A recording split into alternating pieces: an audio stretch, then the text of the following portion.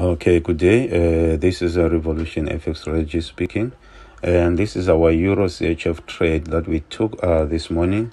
And as you can see, this trade is actually hit our first take profit. This is our first take profit right here. So we expect the market now to either cruise past this level or to bounce back again and gain another momentum before it continues down. So far, if you are happy with the profit, you can take profit. However, if you're still planning to hold, you can see you move your stop loss to below entry, like I've done here on this trade. As you can see, now the stop loss is below the entry.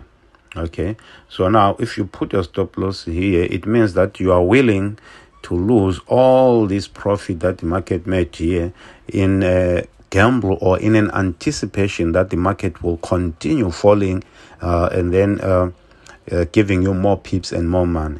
So based on your own trading plan, you can do whichever is best according to your trading plan. If you are holding, then I recommend you hold whilst protecting your capital with a positive stop loss here, and then you can hold a risk-free.